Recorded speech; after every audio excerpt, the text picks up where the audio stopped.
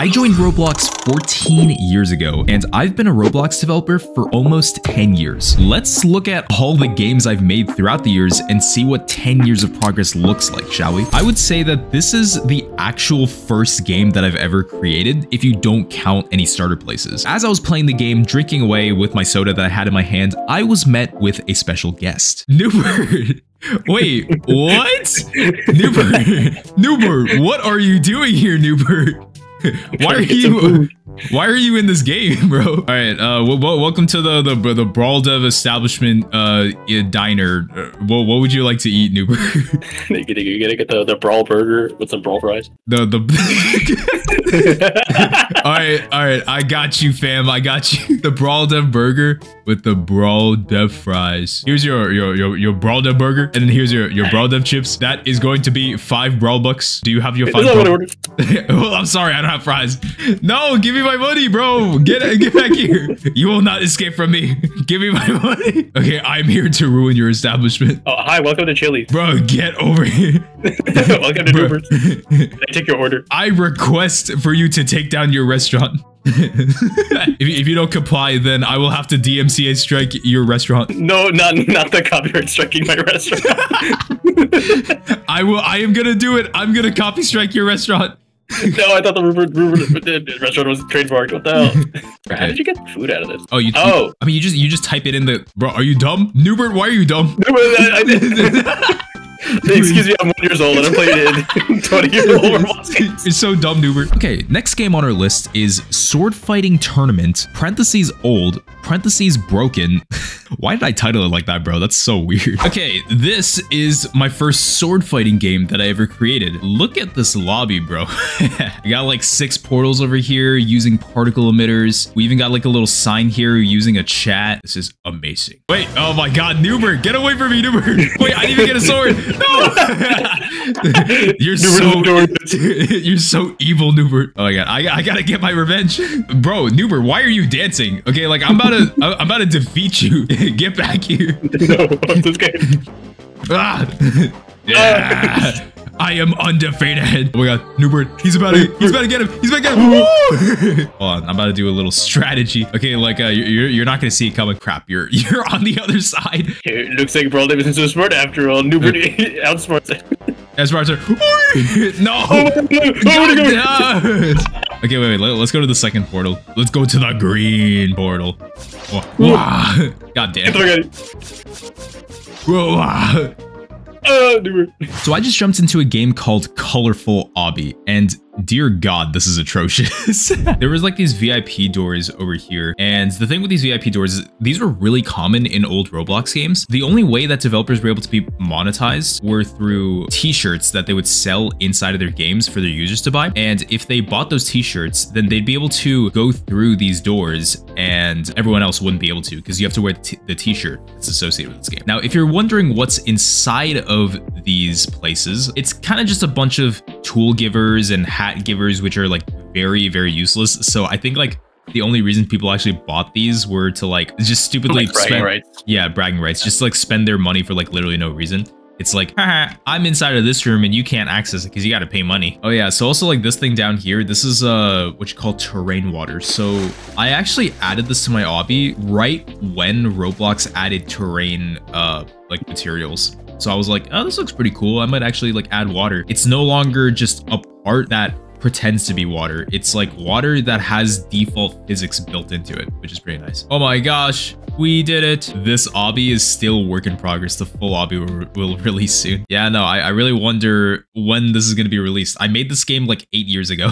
Let's now talk about my most successful solo game that I've created on Roblox, Cybernetic Tycoon. Now, I have quite a lot to say about this game. I've been through a lot when I created this game. This game was a year in development, and the reason it took that long was because I spent so much time just like messing around with studio, but also it was very on and off with the development as well. And also I just had a bunch of school at the time, so I didn't really focus too much on this game. I kind of just picked up the game whenever I felt like I wanted to work on the game and just tinker around and experiment with stuff. So that's why the game took so long. But by the end, this game got 6 million visits and it became part of the top 150 Roblox games in terms of conquering users for a short period of time. So at the time, 6 million visits was actually a lot. You can achieve 6 million visits nowadays, like it's still kind of challenging, but back then that was a pretty big deal. And if we were to just go through with this game, there were actual systems that I created that utilized scripting, and I still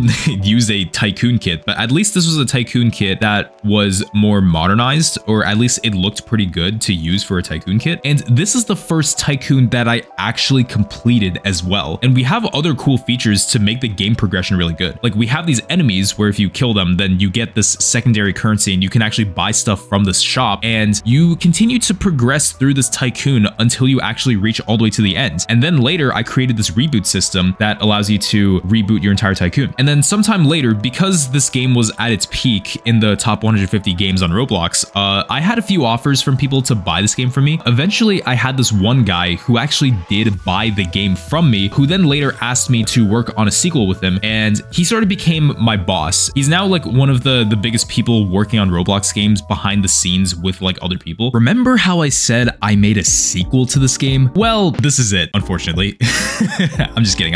After the success that was Cybernetic Tycoon, the guy who originally bought the game from me asked me if I wanted to be brought on as their scripter for the sequel called Cybernetic Tycoon 2. And at least from what I can say from this game, it definitely did not take a whole year to make it compared to the first one. It only took, let's say, about, I think 2 months, because I worked on this with a project manager, a builder, and a UI designer all at the same time. And it literally is just a reskin of the exact same game, but put into like a more modernized feel to it. It's like a more modern version of the original game. So some things that I guess are special about this game compared to the previous one was I made it so that there are more advancements with the enemy AI. There's this one enemy that randomly shoots lasers at you if you're within range of it, kind of like the Minecraft skeleton, how that AI works. Generally just improvements to literally everything about the game. Like this is literally just the same game, but it's improved. This made me realize that working with a team is actually pretty fun. Like I do like it when I have like a boss who just gives me certain tasks assigned and I just like go and try and figure out how to complete them and then have them just manage everything else and I can just focus on the scripting part. I actually did like that dynamic a lot compared to making all the creative decisions myself. Although I'm not gonna lie, I don't really have as much emotional investment to this game as I did with the previous one, because the previous one was a playground for me to just mess around, add features whenever I felt like it. This one felt more corporatized, I guess, because there were some monetization tactics that I didn't even think of having in the previous game. And so yeah, that's literally what this game is. It's just a revamp of the previous one. Reaction test by BrawlDev? Bro, are you serious? This is when you know that when I'm in that certain phase in my game development journey where I'm just tackling side quests and just making random games that like have no rhyme or purpose to them. Okay, I have the best reaction time of 0.262. Okay, I want to see if you can beat that. Oh my god, 0.267. You were close, bro. I'm on the hoverboard and the bike at the same time. Let's go. Let's go. Why are you like sliding like half of your body? Bro, what are you doing with your character?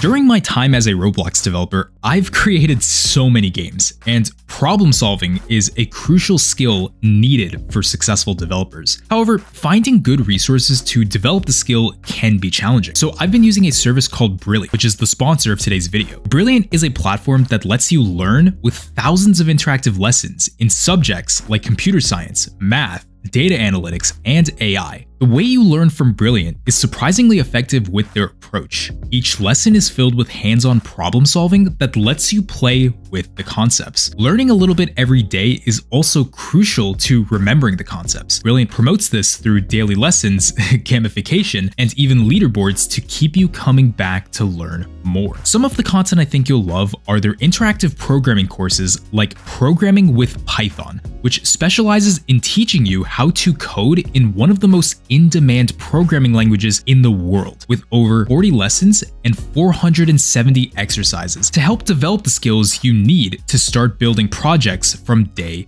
1. Go ahead and try Brilliant for free by visiting brilliant.org/BrawlDev, scanning the on-screen QR code, or clicking the first link in the description. And if you like it, you can get a 20% off annual premium subscription, which gives you unlimited daily access to everything on Brilliant. If this video inspired you to start making your own Roblox games, then you can check out my beginner scripting tutorial guide where I teach you everything that you need to know to start making Roblox games today. And if you enjoyed this video, then I encourage you to leave a like on this video. I want to try to make a goal of getting 1,000 likes on this video so that I can make a part 2 to this where we explore more of my old Roblox games. I think that would be really helpful and I would appreciate it a lot. So with that being said, that is going to be it for this video on playing my old Roblox games, and I will see you in the next one. Take care.